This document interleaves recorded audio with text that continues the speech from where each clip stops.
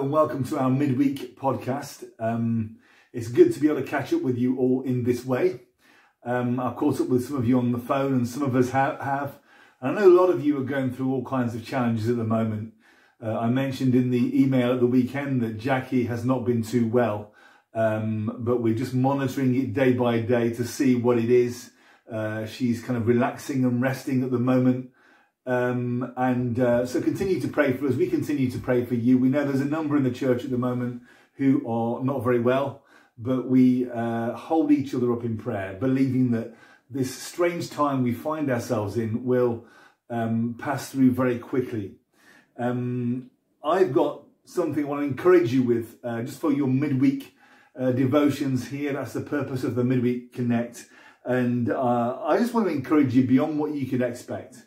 God's given me something today which I really want to drop onto you like just a real dose of springtime from heaven.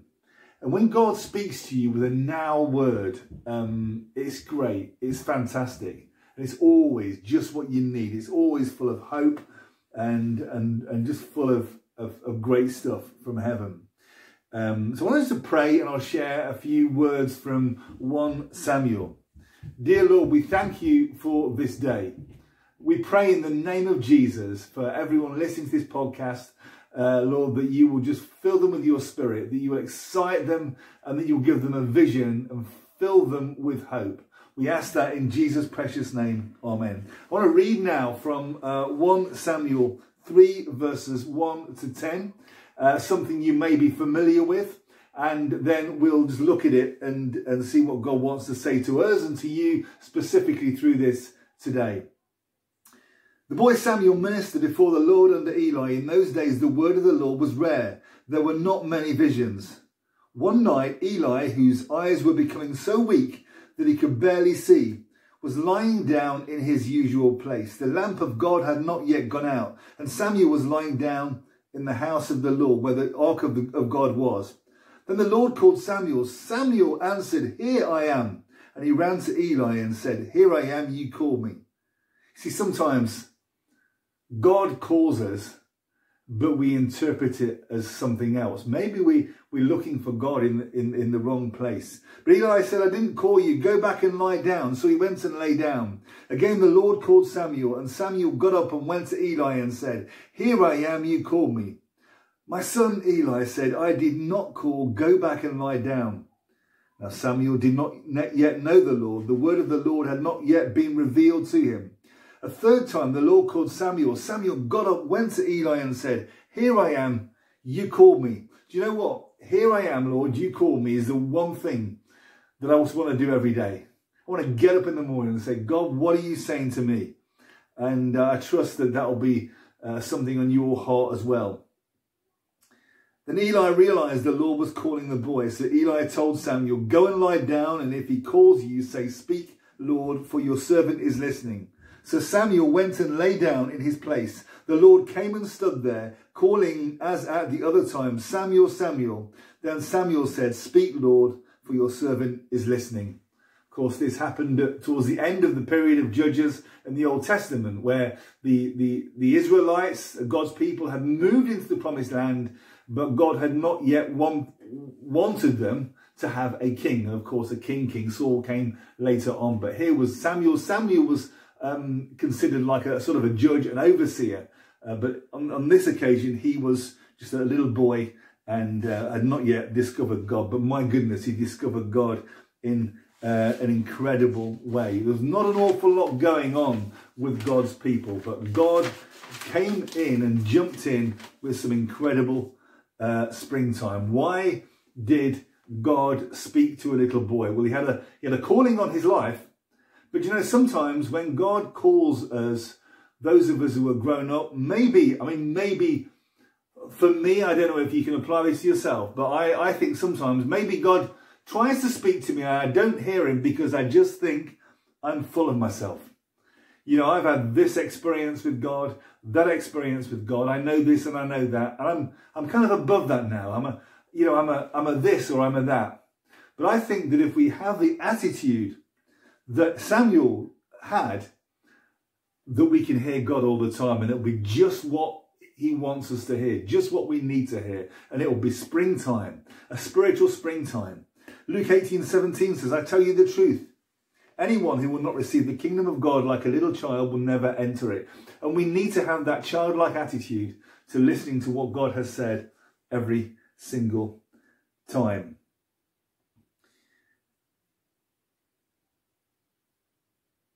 The Lord came and stood there, calling as at other times, Samuel, Samuel. Then Samuel said, speak, for your servant is listening. 3 questions I want to ask you today, very simply. And when I ask you this question, kind of forget everything you know about this scripture that you may have learned for years. You may be a preacher yourself, and you might have preached on it, but just listen to what I've got to say afresh. And I pray that now anyone listening to this will be open to what your spirit has to say afresh today. That they won't compare this sermon to somebody else who's preached it, but they'll be open. The first question I want to ask you is, has God spoken to you? Has God spoken to you? Have you ever had a period of time where God has spoken to you? That's incredible, isn't it? You see, God speaks through his word, quite simply. I mean, so a lot of the things that God says to us is obvious. For instance, John 3:16, for God so loved the world that he gave his one and only son, that whoever believes in him shall not perish but have eternal life. John 14:6, I am the way, the truth and the life. No one comes to the Father except through me. Acts 16:31, they replied, believe in the Lord Jesus and you'll be saved, you and your household. Yes, God has spoken to us, to the church, to mankind in some obvious ways. And he goes on, Matthew 22:37-39, love the Lord your God with all your heart, with all your soul, with all your mind. This is the first and greatest commandment. The second is like it, love your neighbour as yourself. We know that God is speaking to us in general, but has he spoken to you specifically? Has he said something to you through a prophet in the church? Because God does speak through prophecy, a predictive prophecy. God still speaks in that way. Has God spoken to you specifically? Because if he hasn't, my encouragement to you during this time of quarantine that we're all in and being tossed around by every news story and every goodness knows what, get close to God and allow God to speak to you. So that's the first question I want to say to you. Has God spoken to you? You see, God might have spoken to Eli.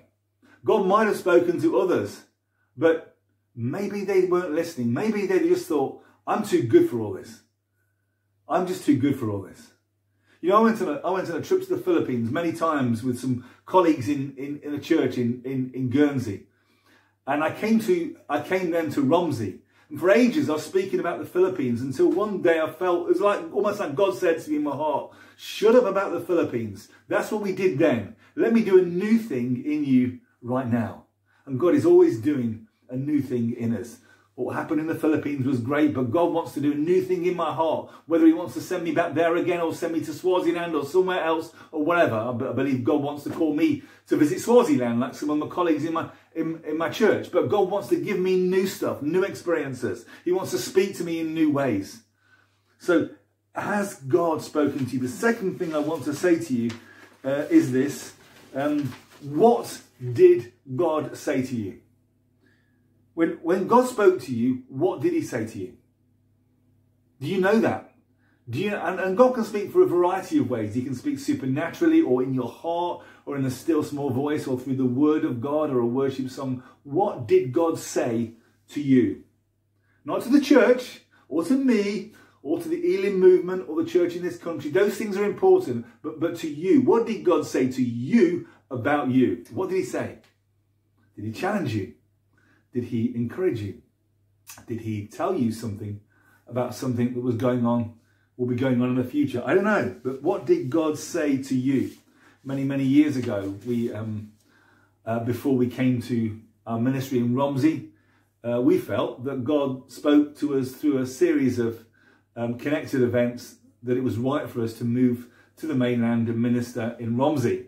And God confirmed it in some quite supernatural ways. And it was incredible. And once we felt that and really prayed and heard God through that, it was just like springtime. God was saying something new, something great. And I would encourage you to find out, has God spoken to you?